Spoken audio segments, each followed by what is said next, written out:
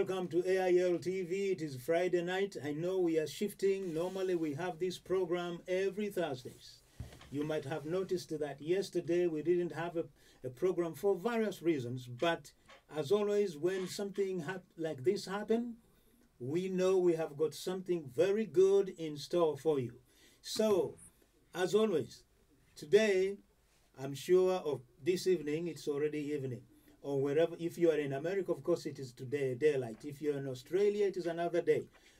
Now, we normally talk about issues that are affecting Africa, and we have always endeavored to bring experts on the program actually to give you the ins and outs of what is going on in Africa, whether it is terrorism, whether it is internal conflicts. And today we are talking about Ethiopia and Ivory Coast. And as always, I'm going to hand you over to David Otto, the founder of SeppedIn Step Out. So, David, what do you have for today? Yes, thank you very much, Mr. Joseph Otieno. Thank you for hosting us on this platform, Africans in London Television. We really want to appreciate our audience for their followership, but more importantly, for their continuous engagement in ensuring that we come up with the best of security updates from Africa. We have been following their advice in terms of which areas to focus on. And as Mr. Joseph said, we have decided to focus today on two very important countries. Of course, Ethiopia is one of them, which is the second most populous nation in Africa. We would also discuss the issues that are ongoing in the elections or the post-election era in Ivory Coast, or Côte d'Ivoire, as my colleague wants us to always call it. So thank you very much again, our guest, for all the questions that you sent.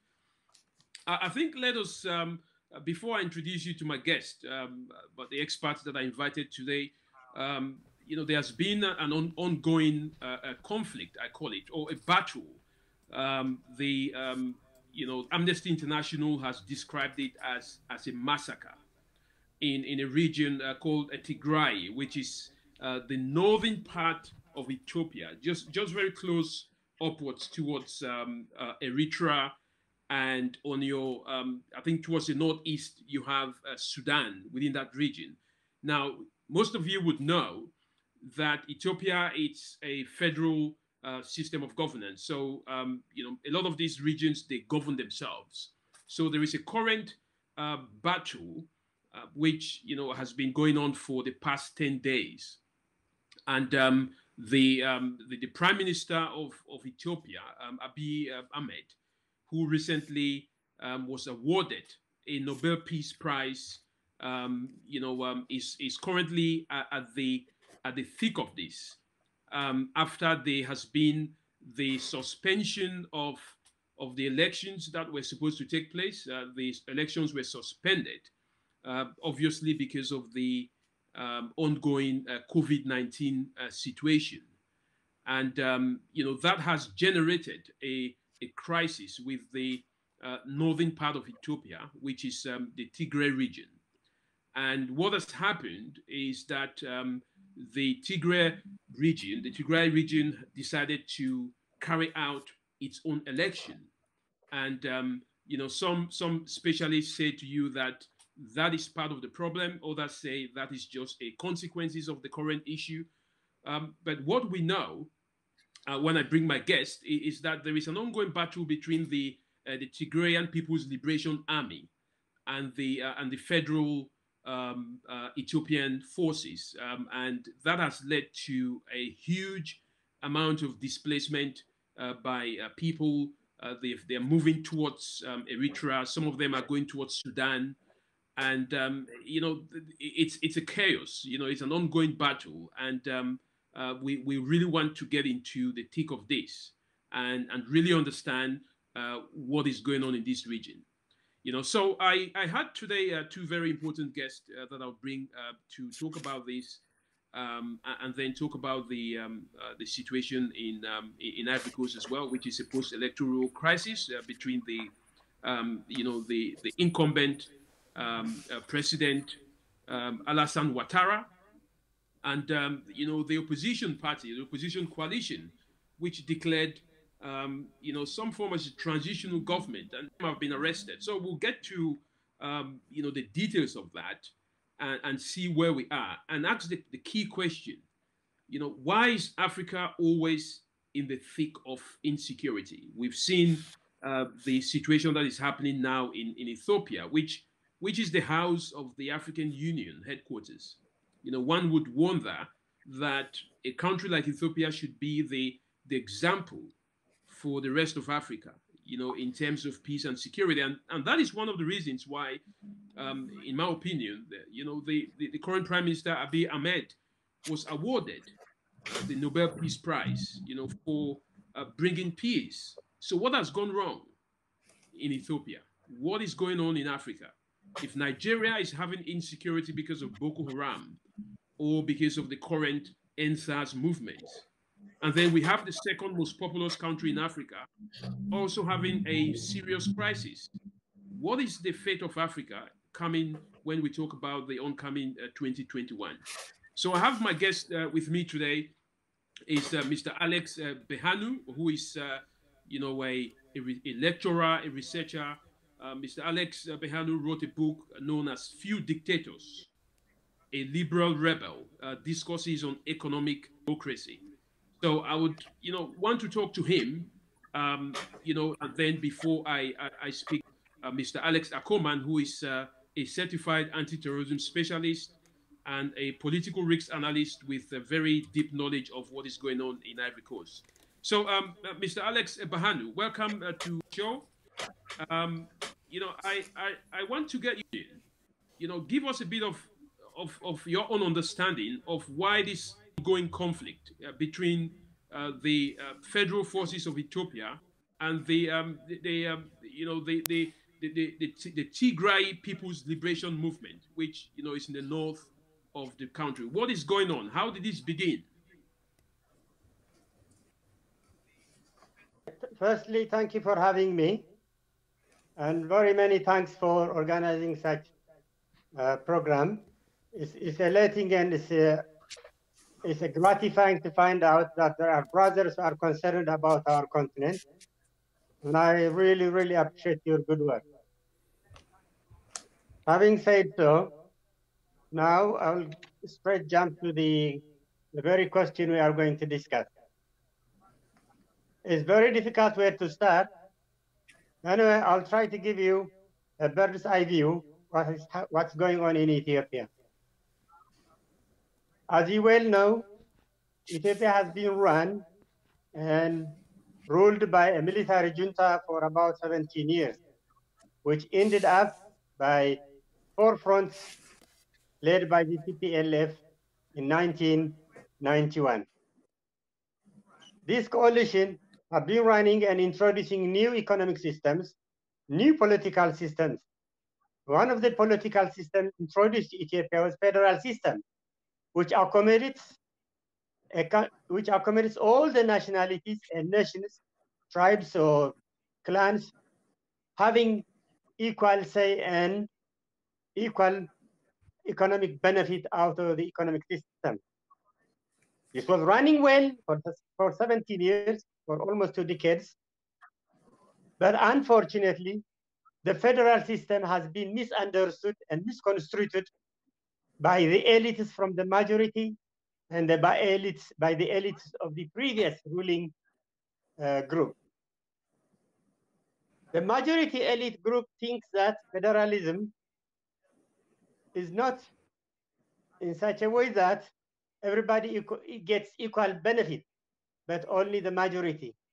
But in truth, federal system is a system which brings into equal par minorities so that they benefit together, they benefit mutually, but contribute as much as they can. If you can see my hand, my finger, can you see it? Yes, I can see that, yes. Yeah, you can see your own hands. They are of different height, of different size. They all consume, according to their size, but they work together. If you use, if you use a pen, they work together. Even the small finger needs to be involved, to have a proper writing. It comes only equal when they are dead, inactive. You can fold them and see how equal they are. Okay? Yes. The majority ethnic group, which are named as Oromo, because they are the majority, they want the upper hand of the state machinery. The Amhara, the second elites, who have been running the Ethiopian polity for the last 400 years, they want to retain their previous glory. But the coalition led by TPLF said, no, federalism means to take everyone as equal partner and work together, contribute as much as we could, depending on our economic and population size, democratic size. And then when an enemy comes, to stand together and retain our sovereignty by fighting out an external enemy.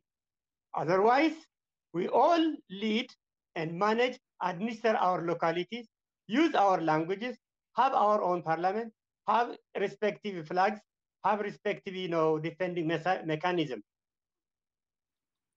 The Tigrayans never forced anyone to use their language, to eat their bread, to dress like the Tigrayans, nor to enjoy their music. They allow every other ethnic minority to enjoy their own culture, their own language, even to have their own parliament, even to have their own flag, and to administer their own people in the way they seem fit, provided they stay within the federation, provided they don't need any help from the central government. They can run without any intervention from the center. This is what the TPLF has fought for, to lead, manage, administer their own people without undue interference from the center, which has been running for the last 2,000 years, you can say even. But unfortunately, this was not settled out and sink down elites.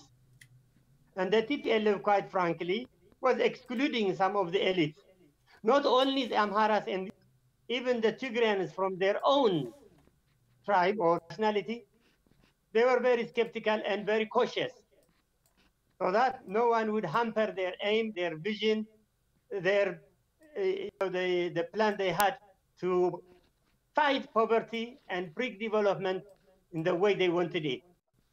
But the Amhara sensitive, and unlike the Tigrayans, I personally was excluded from the TPLFs, when we try to suggest something, what they should do and what they should not do. They would think, who the hell is he? Because I used to a national party. In like manner, the Amhara felt, so excluded, firstly. Secondly, TPLF-led economic policy introduced by the late Prime Minister Meles Zenawi, who was my schoolmate. He had tried hard to kill poverty once and for all. In this line, before he took over, we had only one university, but after he took over, we have now 45 universities. No country in the world has made such progress in such a short time. Unfortunately, this has brought its own problem. We have so many graduate youngsters, but the economy could not absorb them. When they see the economy is not absorbing them, when they became idle and unemployed, they start to ask the local administration in their respective regions, but they couldn't answer. Instead, they were telling them, look, this has been taken over by the TPLF. This has been owned by the TPLF. This has been, run by TPLF. We couldn't help you. Yeah. Let me Ms. Alex, let me ask you something, because this is very important. You mentioned some very, very key points here, especially going back to some of the underlying causes of the current conflict, the current, what I can call it a war, a civil war. Now, what really triggered the fighting that has been going on for 10 days? What triggered it? What specifically triggered it? Okay, I was heading to that. This is why I'm speaking fast, so that I can reach, to your question you are waiting. But unless you know the background, the basis of the war, you wouldn't understand this. So just to continue what I had started, you remember, let me bring you to your attention when Haile Gebrselassie won the London Marathon. You remember? Yes. He was ahead of the Kenyan guy. The Kenyan guy beat him on the back. In a race, you don't trick or trip your competitor. You try to catch up and pass him, isn't it? In a capitalism, is throat-cutting competition. Capitalism introduces competition, not complementarity. In this instance, when Mallas liberalized the economy, not few people, a substantial number of millionaires have come out. And the other tribes, the majority, and the one previously who were ruling the country think that TPLF or Tigrans are benefiting out of it, okay, through corruption. If you take corruption, and if you take the prisoners in the prison, if 1,000 prisoners who have been in prison for corruption, the percentage of Tigrans out of this corruption will be 6%, corresponding to their population size. If at all they have used the state machinery, let's say it is 12%, okay? But the 82% are from the center or from the previous, ruling group or from the majority, as this can tell you. This economic competition created economic rifts between more have-nots and a few millionaires. And I said it is on Ethiopian television as well as in another media. If each region could accommodate the youngsters, give them jobs, create jobs by expanding the industrial innovation introduced by Mallas, and if they could expand the economy into other sectors like tourism, like transport, and improve the farming system, many youngsters would be absorbed, and this question of jealousy in quotation wouldn't arise. So with this situation, what happened is the was shaken, and somehow, some way, Abiy came to power. Who was part and parcel of the coalition, was selling, out information to the rebels in Eritrea. But somehow, the Tigrans thought, okay, fine. If you're going to reform it and bring change and to modify what has been done, fine, we will leave the job. And they left their region. One psychological thing, let me bring you. The Tigrans are known for being flared, with simple things they could stand up to fight. But this has been subdued and sublimated and adopted the central way of thinking, being calm and cool. Okay? Have they been, the same, with the same attitude, with the mentality? When they were chased out from the center, they would have started war. They didn't. Roads were blocked going to Tigray. They didn't shoot anything and they didn't say anything. They only appealed the rule of law should be maintained. So the present war, I wouldn't think at all that TPLF would start it. When the Tigrayans were chased, many killed in other parts of the region, especially in the Amhara region, they didn't shoot anything. They didn't say anything. They only appealed to the center to uphold rule of law. So this war, on the ground, I can't tell you who has initiated, but definite with full confidence, I can give you derivative facts. The Tigrans culture is anyone who knows that he will win a war or a fight never initiates. This psychological thinking is even shared by other Africans. They wait to let the weaker one to provoke. Okay? Yeah, so in other words, yes, go ahead. So in other words, what you're saying is the war was not started by the Tigrayans. You know, it was started by other parties. I wish I could give you the facts on the ground, but I don't have.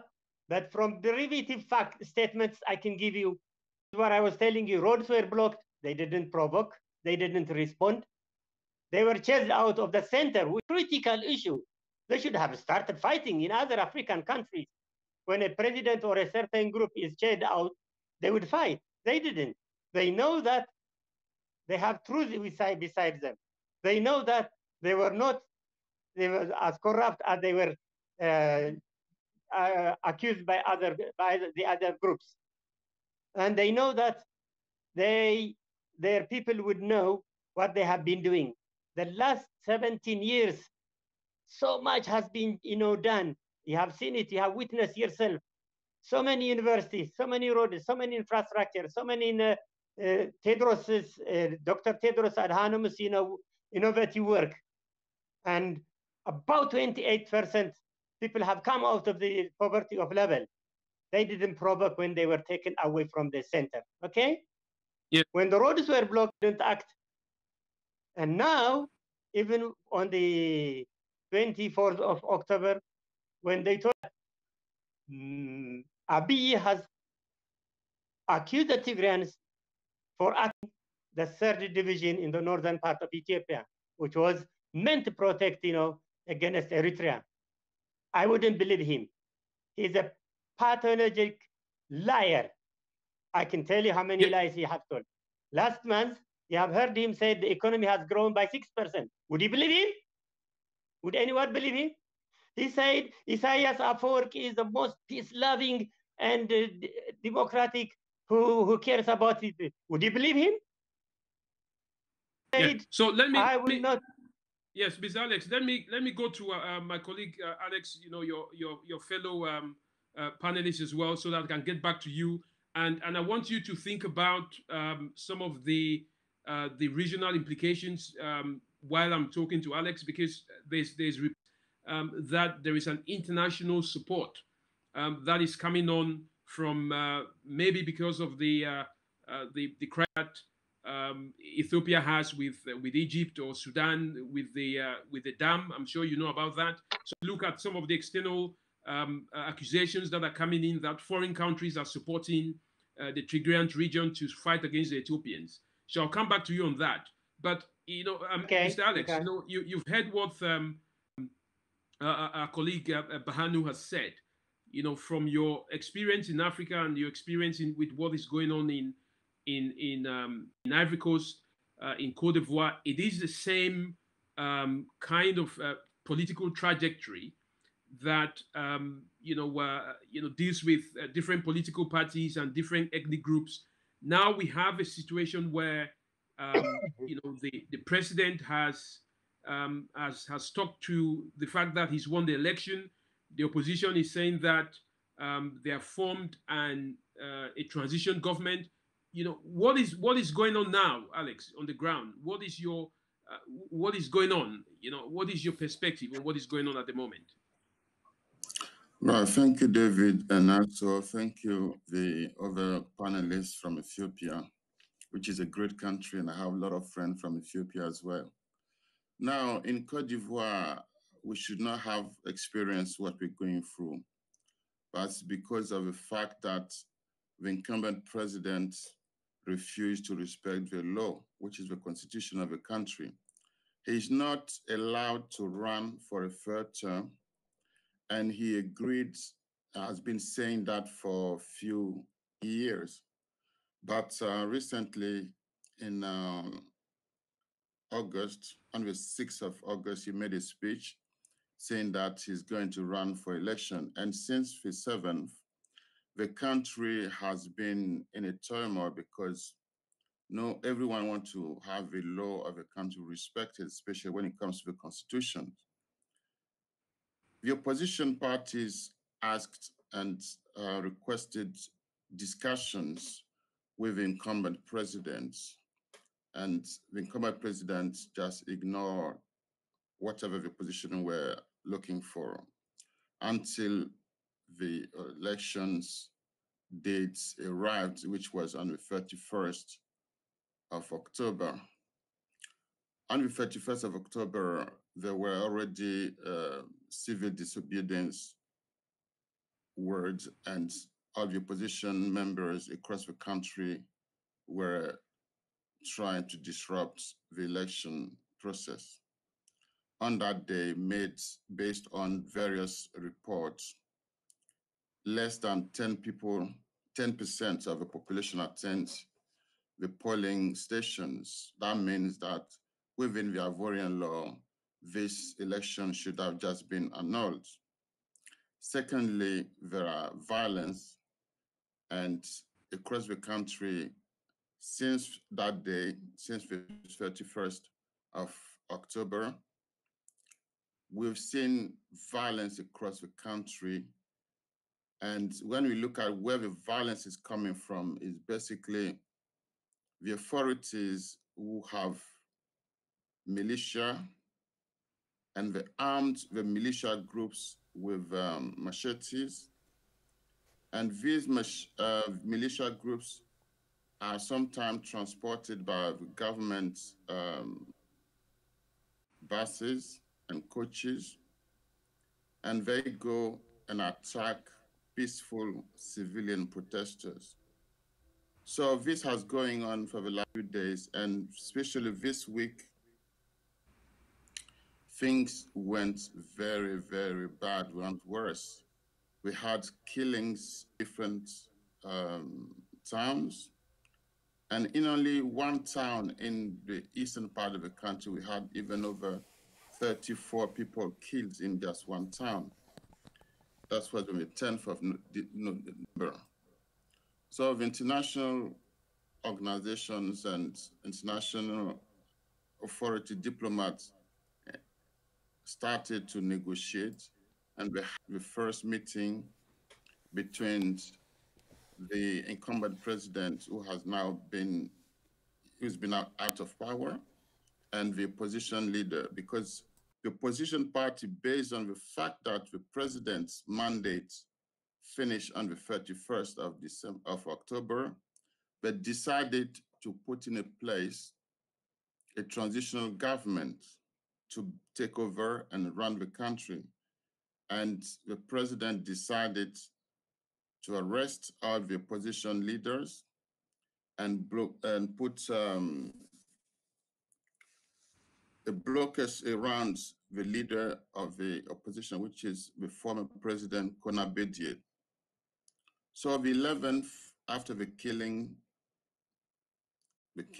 of, we're talking about around over 100 people lost their life, and more than around 500 people who are being injured. The two leaders met on the 11th for a brief discussions, and President Bedie made it clear that this was just a first contact, because for months they've been asking Ouattara to have a meeting with them so that we can discuss all the issues relating to the elections, but Ouattara refused. Even the African Human Rights Court decision made and asking the government to put in place regulations and systems can be fair to have election. The former president refused.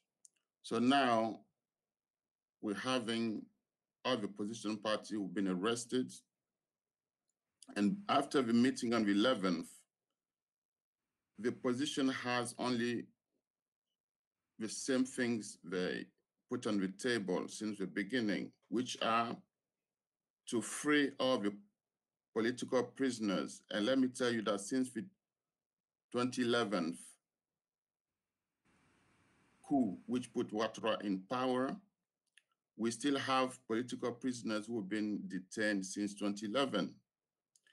We have in the neighboring countries exiled Ivorian because of a political turmoil from 2011. Yeah, so you're making a very good point, Alex. Sorry to interrupt you there. Now, who gave these instructions? Who gave these conditions for the release of all the political prisoners? Is this an agreement between the opposition and the Alassane Ouattara government? Right. Okay. After the meeting on the 11th, Ouattara is now willing to discuss with the opposition parties. The opposition parties reiterated what they asked already, that all the political prisoners, some been arrested and detained since 2011, some just been arrested the last few days because of the opposition activities. So now the position is made it clear that for a discussion to take place between the opposition and Ouattara, Ouattara should release all the political prisoners.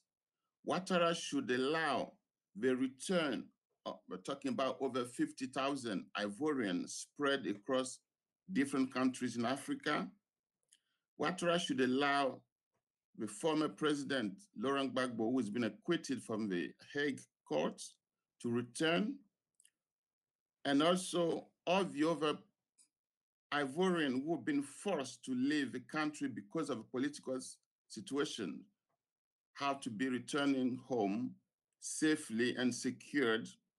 From then, there will be having a discussion between the opposition and Ouattara's camp.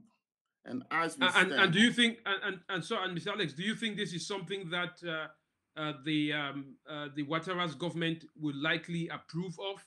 I'll give you 1 minute to talk about that, and I'll get to Alex Berhanu. Obviously, Ouattara is no longer the president of Cote d'Ivoire because he is not allowed to run for the third term. And his second term, the mandate ended on the 31st of October. So as we speak, Ouattara is no longer the legitimate leader of the country. And he has to ensure that something is done, power to be handed over. And this is this we are in now. So he himself is not the one holding power to say what you need to do or what needs to be done. There is a need for both groups to discuss. If every group wants the benefit, they want the country to move forward, then they need to talk and agree on things to be done for the peaceful resolution of the conflict. So,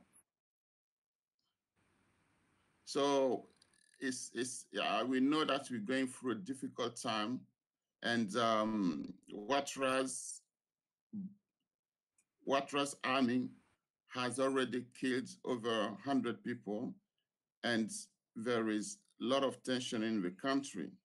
And as we know, we cannot have a country where the leader or the president is the one who is violating the law of the country. So this is where we are now. And the next few days and few weeks, the discussion will continue between Ouattara and the opposition so that hopefully, we don't have a timetable yet, but within a reasonable time, we will reach a peaceful conclusion. Yeah, I'll come back to you, Alex, especially on talking about the role that it's supposed to be playing. We've talked about that on several occasions. Let me get to Alex Berhanu. Mr. Alex Berhanu, with the Prime Minister of Ethiopia accusing foreign nations of supporting the Tigray People's Liberation Movement, and and there are talks about issues of the, maybe support coming from Egypt or Sudan because of the existing, tensions that are existing because of the Grand Renaissance Dam.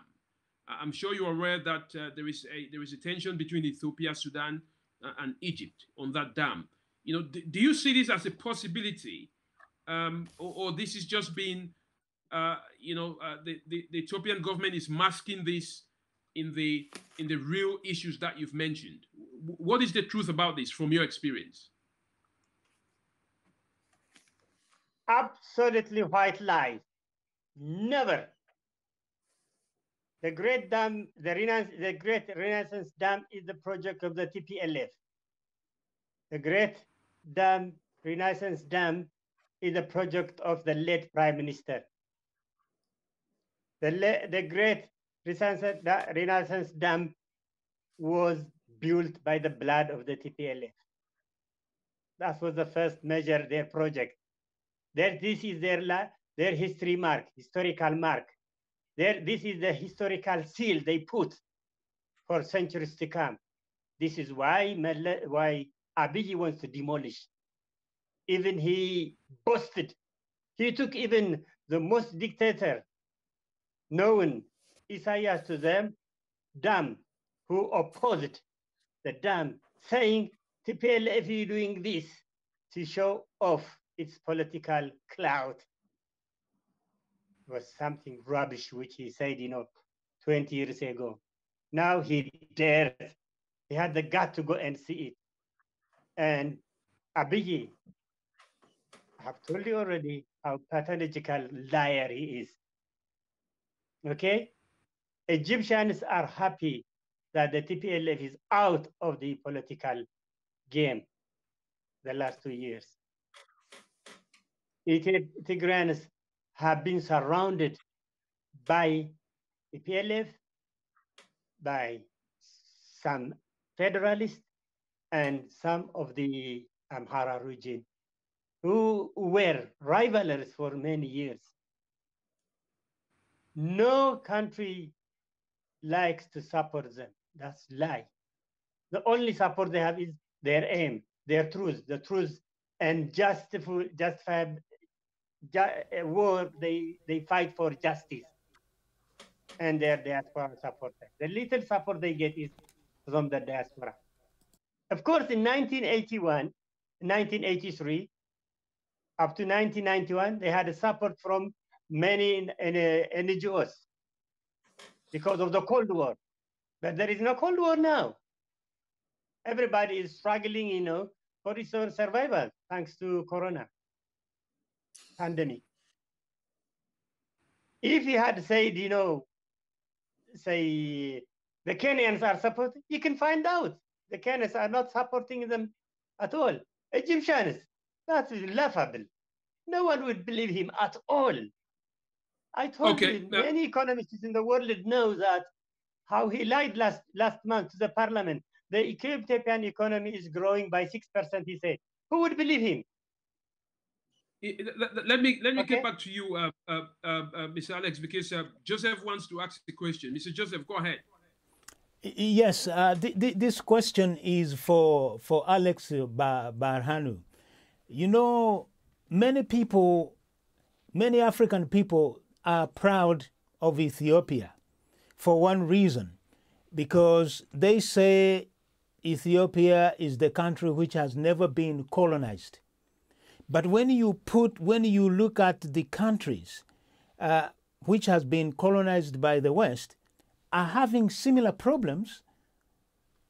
Ethiopia is even having more problems than those countries that were colonized by the Europeans. So what went wrong here, Mr.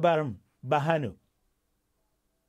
As I tried to explain, previously, for the last 500 years was led, managed, administered by the Amhara elite. Not the Amhara people, the poor but the Amhara elite, which, up to Haile Selassie, even up to the Derg, it was Amharan way of managing.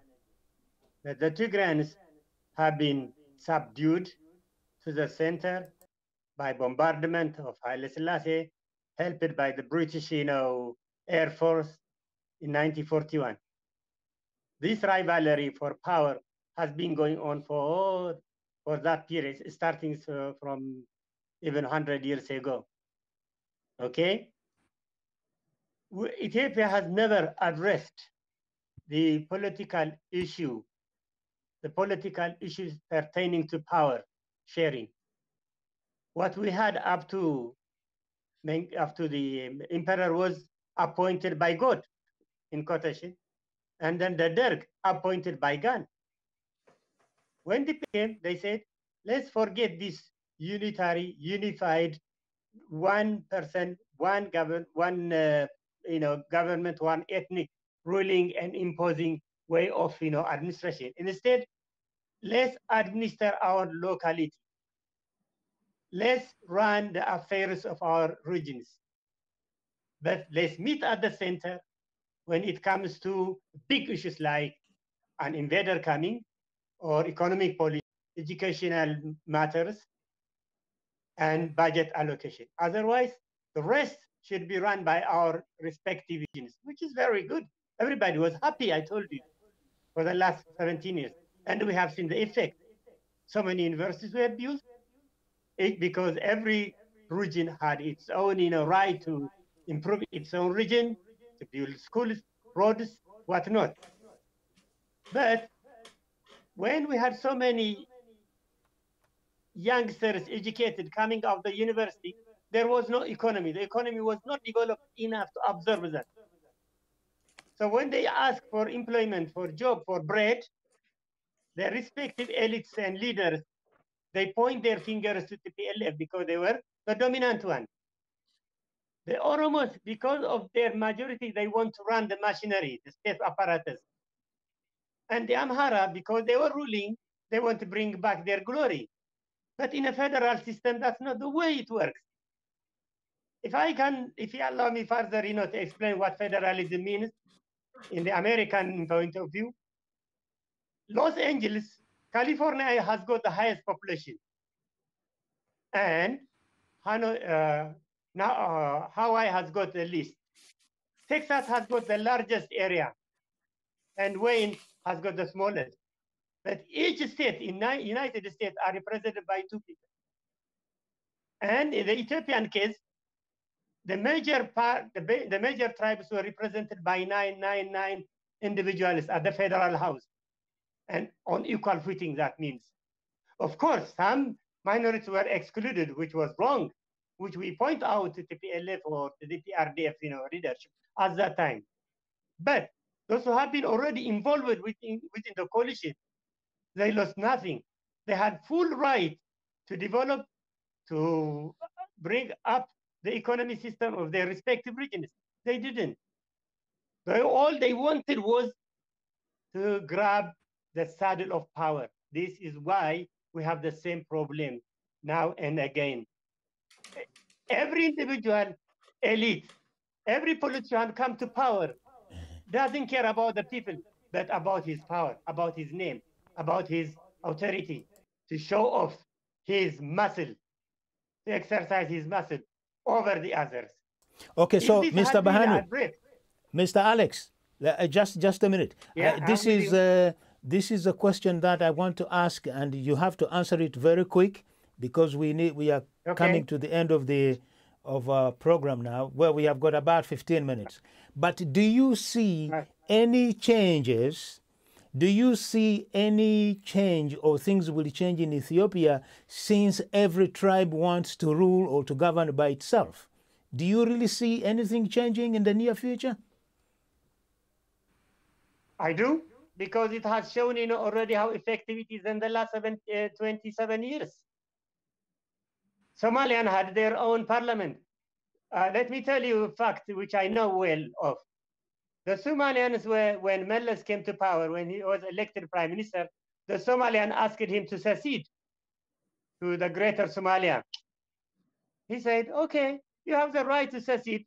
You can use Article 39 in our federal constitution, but why allow us, give us the benefit of doubt that we can do good for you.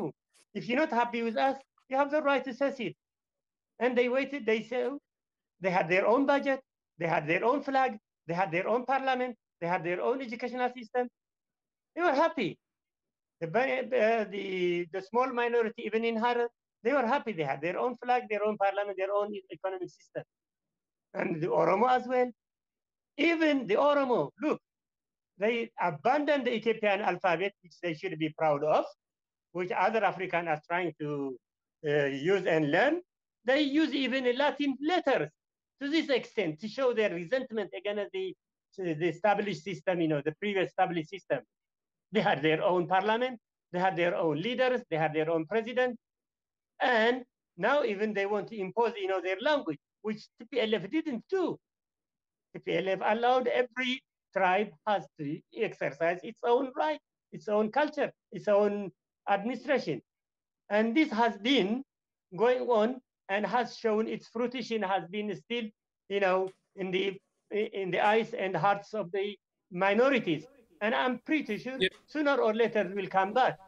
If Abiy had understood the polity, the Ethiopian polity, how it could be resolved, the power issue, and if he knew how to play the card, the political card, this disaster wouldn't have come at all.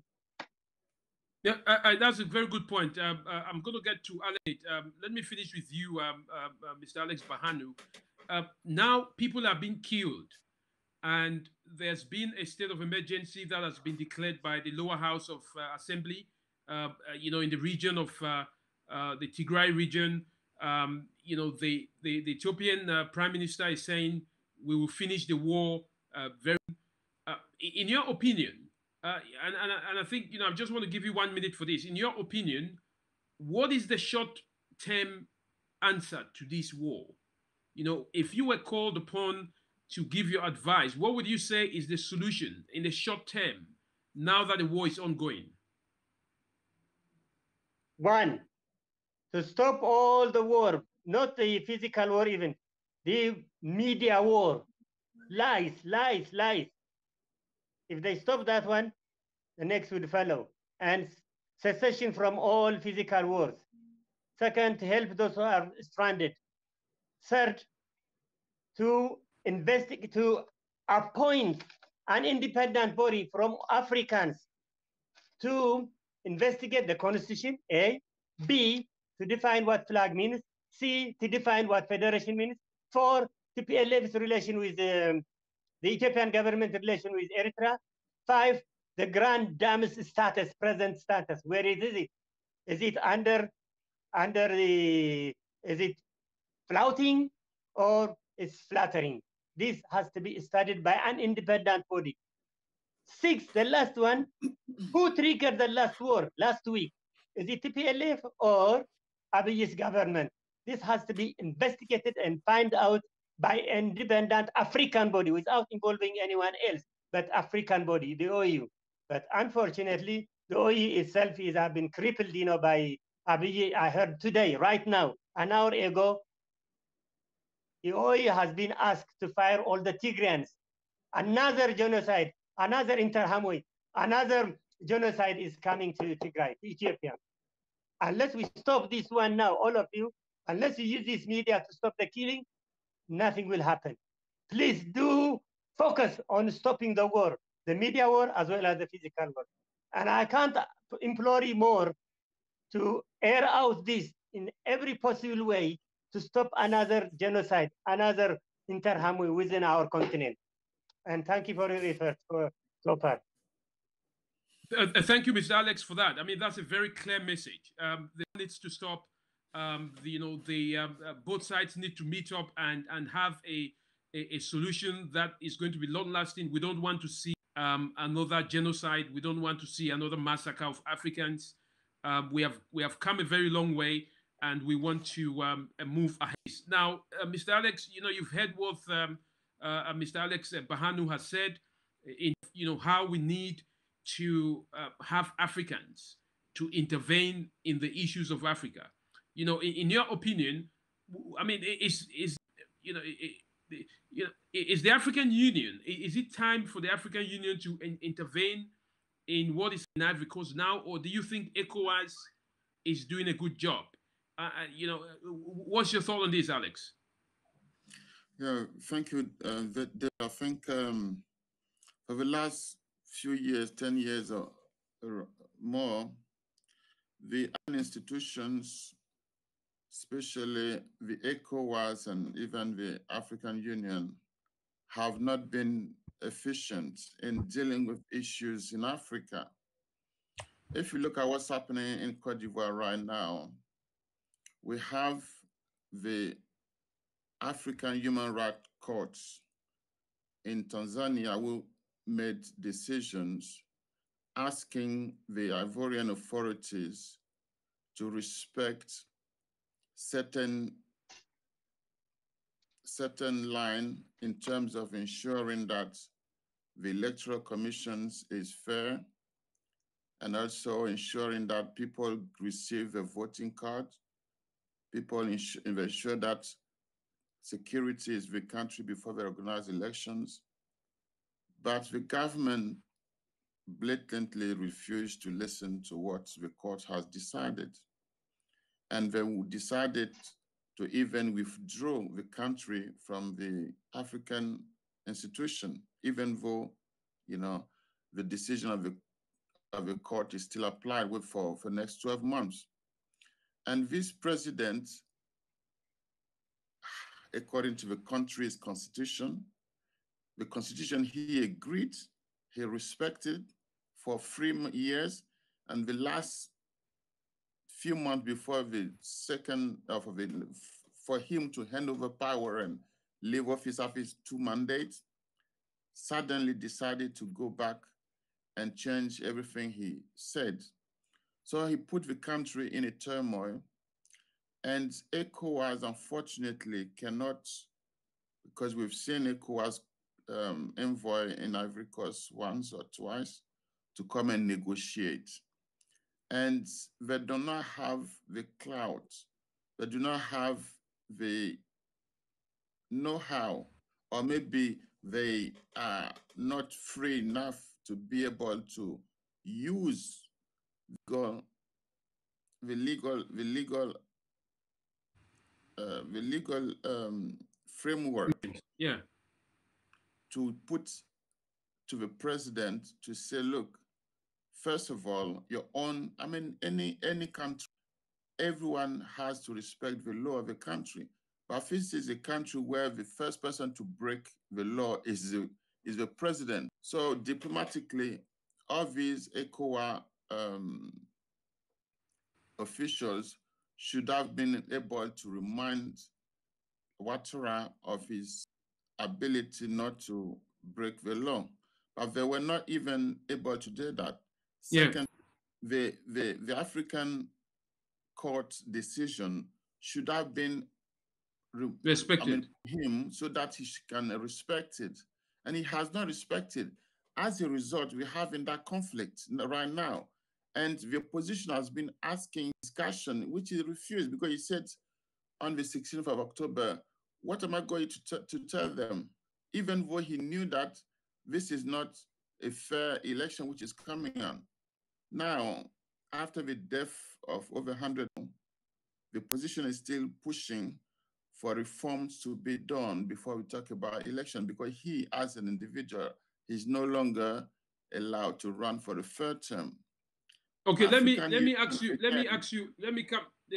to you again, Alex. Let me finish with you, because in 2002, you wrote an article on the magazine With a Vision for Africa, in which you said Ivory Coast, peace at what cost?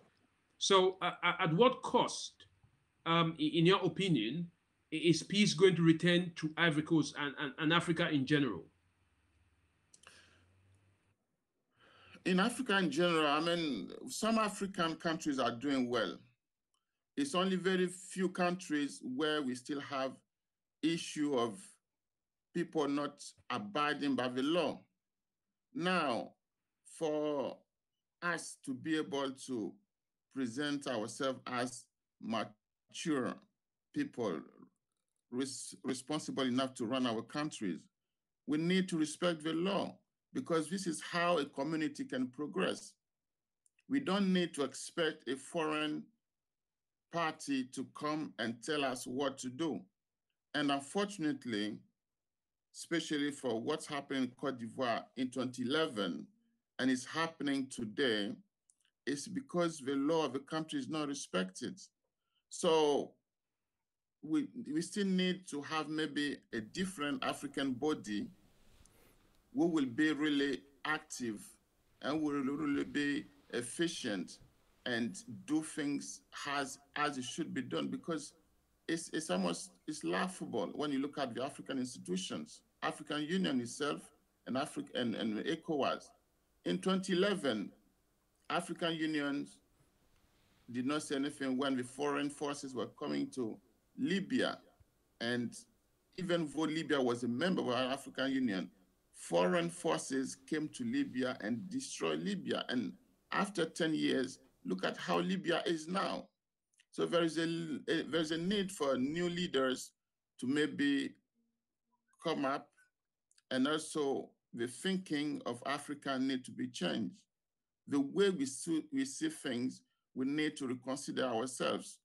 Africa was the cradle of this world, and all these scientific discoveries were made in Africa. And we led the world, we guided the world through all these institutions. All these institutions known across the world was created in Africa. But we are in the first millennium, and African countries, most African countries, not all of them, some are doing well, as I said, but some African countries is still lacking behind. And we need to go back to maybe our own ways of doing things and try and take control and make our things move progress. Yeah, thank you very much for that, Mr. Alex Akoman. I just want to give 1 minute more to Alex Berhanu, because I understand that the TPLM, you know, is not a weak force, and you know, in putting an argument for the cessation of violence, would you be advising the Ethiopian federal forces to consider that this is not a conflict that can be won simply trying to fight against the TPLM? Is that one of the strategies that you could influence both parties to sit on the table, knowing fully well that this war cannot be won on the field? I tell you, the TPLF were the founders of Tigray, the Ethiopia Empire. They never thought of secession. The Eritreans were forced to secede. They were part and parcel of the Tigrayans. They are Tigrayans by blood, by identity. They only have a political citizenship as Eritreans. But the government we have now in power is not even as nationalist as Colonel Mengistu Haile Mariam, who is residing in Zimbabwe. He was really nationalist, Mengistu. But this guy is ruffian, vagabond, liar, who has no any inclination of love of the country or the people. He tells something and somewhere, and he tells something else. He says, we not supporting, their secession. They have never raised any question of secession. They say they want to maintain federalism, which accommodates all nationalities and all countries. That's it. And to respect the rule of law, to respect the constitution. The constitution may need to be rectified, fair enough, but not to annul altogether. You don't throw the baby with the bath water. Yeah. The constitution is what makes the country going, in every country. Okay? The constitution has all the provisions to bring democratic and equal footing for all minorities. That's what makes it different. Of course, in a Western political view, it may seem, it's not, as democratic as we know it. But to me, as I said it in my book, the first the first democracy, human democracy, economic democracy. If everybody has got equal share, equal fair, a portion of the cake, That's what I call democracy. But Yeah. our democracy in the continent has been disrupted, plundered by Western capitalists. Not all capitalists, Western, people, I don't mean capitalists from the West. And the capitalism is make money at the cost of your brother or sister. This is what we have to fight. We have to have our economic system. This is what Mellis introduced. Developmental state. The state where it would have a right to exercise economic rights, economic policies, at the same time maintain the sovereignty, at the same time give democracy to the people to get a fair share of the national cake, the national bread. And that TPLF never thought of secession. It's only to have a fair share of its administration, of the cake of the country, and to be heard on equal footing. Thank you, Mr. Alex. In the center. Thank you. Not to dominate. Thank you very much. Not to be dominated. Yeah, thank you very much, Mr. Alex Berhanu, author and lecturer and researcher, The Few Dictators, a liberal rebel on economic democracy. I really want to thank you for your views. Thank you very much, Mr. Alex Akoman, the certified anti-terrorism analyst and the senior analyst for African affairs. We've heard your views. Thank you very much for organizing this program.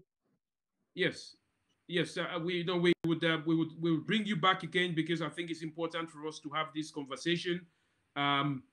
We really want to thank the viewers for all their questions. Thanks to Africans in London Television. We want to appreciate Mr. Joseph Otieno for his continuous engagement. Thank you very much. We would see you again next week for the same. Can I suggest something? Program. Yes. Can I suggest something? Can I suggest something?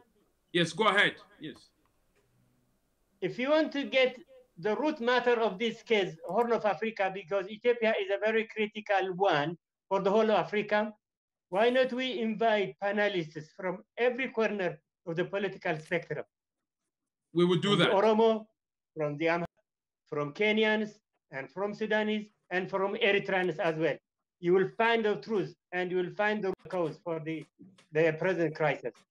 Thank you very much. We will do that next week. We will try and arrange that so that we can get a broad-based opinion from all these stakeholders. Thank you very much, Mr. Alex Berhanu, for that. Thank you, gentlemen. Mr. Joseph, over to you. Okay, thank you very much. And thank you, viewers. There has been whole lots of comments coming in here. I just want to thank Stephanus Abebe for actually has contributed a lot here. His comments, if you want to see what he's been talking about, because we have run out of time, you can go to Facebook or YouTube. You will be able to see all these comments as actually being posted. But also one thing that we didn't touch upon, Mr. Alex Berhanu is an author. He's written a book. Maybe next week we will want him to talk about his book. Or maybe, Mr. Berhanu, can you actually just, within 1 minute only, can you actually talk slightly about your book, please? It's about dictators. I studied it for 8 years. The nature and their characters of dictators, what they look like, how they have bringing up from Hitler up to Gaddafi and those who have been allegedly accused, including Mellis and the rest. And you can find it, now I think it's for £4 on Amazon, which was about £60 last month. So you can get it easily. And I don't take a penny out of it. It's all for a charity, for elderly people center. So if you get the book, you'll find what I'm talking about.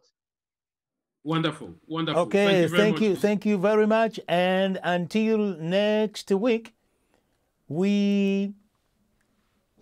yes, you've heard a whole lot of things. You've got these experts, and now we are really touching an issue that is really affecting Africa. You see, we have been talking about Cameroon, we have talked about Ivory Coast, now we are talking about Ethiopia. But then again, we will also be talking, as it has been suggested, we are planning actually to talk about the Horn of Africa. But we are not only going to look at its political implication, but also we want actually to look at how all these conflicts, they slow down our social and economic forwardness or improvement. And on that note, I will see you next week. David Otto will be here again with his special guests. We don't know who is going to be, but as for now, I must say thank you very much for all you guys and whatever you have done. And until then, bye-bye.